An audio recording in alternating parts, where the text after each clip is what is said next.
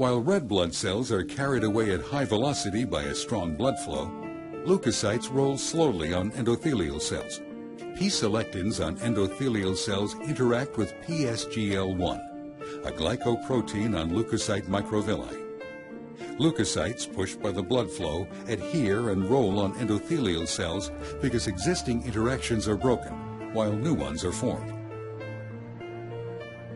These interactions are possible because the extended extracellular domains of both proteins emerge from the extracellular matrix, which covers the surface of both cell types.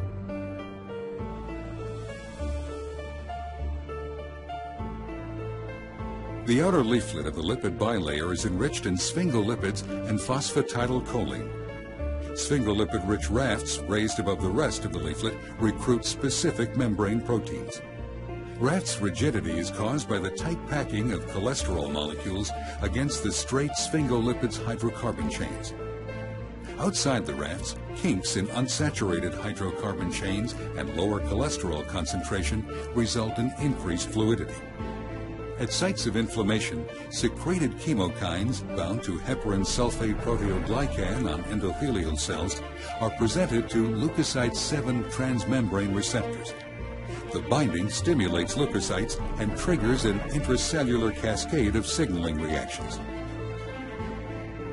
The inner leaflet of the bilayer has a very different composition than that of the outer leaflet. While some proteins traverse the membrane, others are either anchored into the inner leaflet by covalently attached fatty acid chains or are recruited through non-covalent interactions with membrane proteins.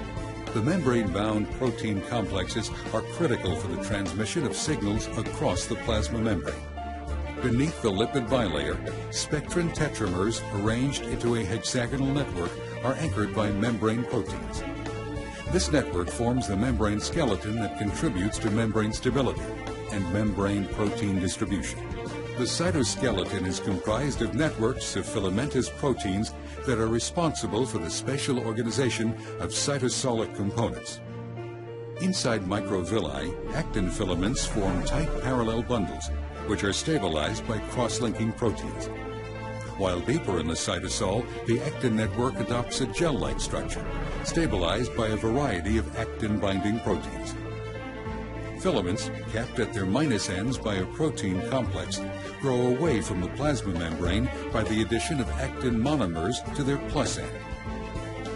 The actin network is a very dynamic structure, with continuous directional polymerization and disassembly. Severing proteins induce kinks in the filament and lead to the formation of short fragments that rapidly depolymerize or give rise to new filaments.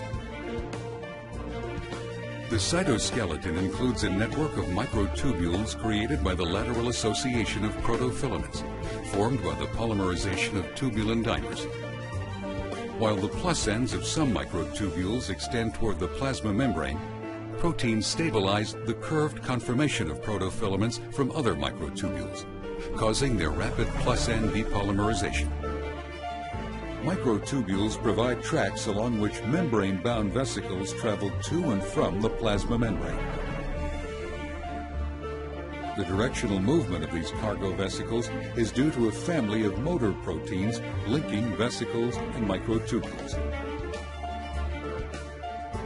Membrane-bound organelles like mitochondria are loosely trapped by the cytoskeleton.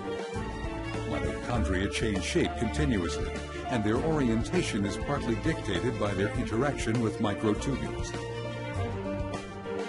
All the microtubules originate from the centrosome, a discrete fibrous structure containing 2 orthogonal centrioles and located near the cell nucleus.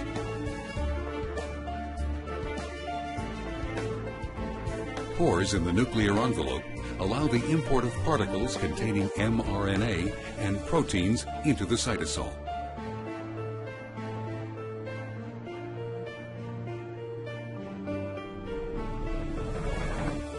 Here, free ribosomes translate the mRNA molecules into proteins.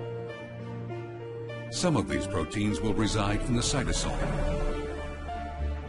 Others will associate with specialized cytosolic proteins and be imported into mitochondria or other organelles. The synthesis of cell-secreted and integral membrane proteins is initiated by free ribosomes, which then dock to protein translocators at the surface of the endoplasmic reticulum. Nascent proteins pass through an aqueous pore in the translocator. Cell-secreted proteins accumulate in the lumen of the endoplasmic reticulum, while integral membrane proteins become embedded in the endoplasmic reticulum membrane.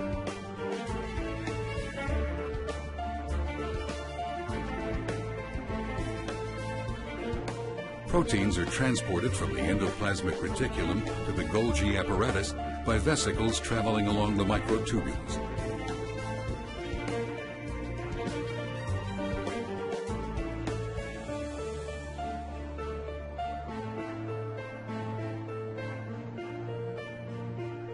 Protein glycosylation, initiated in the endoplasmic reticulum, is completed inside the lumen of the Golgi apparatus.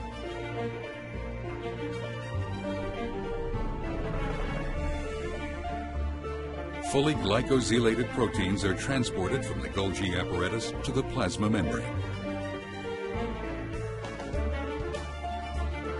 When a vesicle fuses with the plasma membrane, proteins contained in the vesicle's lumen are secreted, and proteins embedded in the vesicle's membrane diffuse in the cell membrane.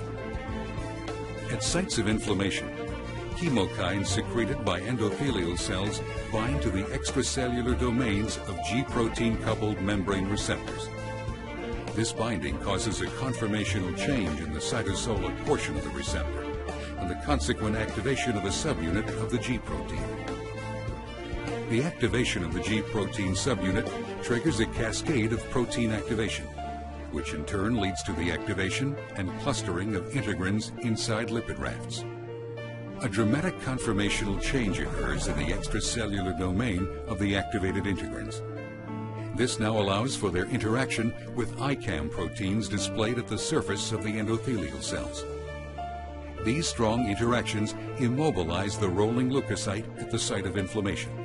Additional signaling events cause a profound reorganization of the cytoskeleton, resulting in the spreading of one edge of the leukocyte. The leading edge of the leukocyte inserts itself between endothelial cells, and the leukocyte migrates through the blood vessel wall into the inflamed tissue. Rolling, activation, adhesion, and transendothelial migration are the 4 steps of a process called leukocyte extravasation.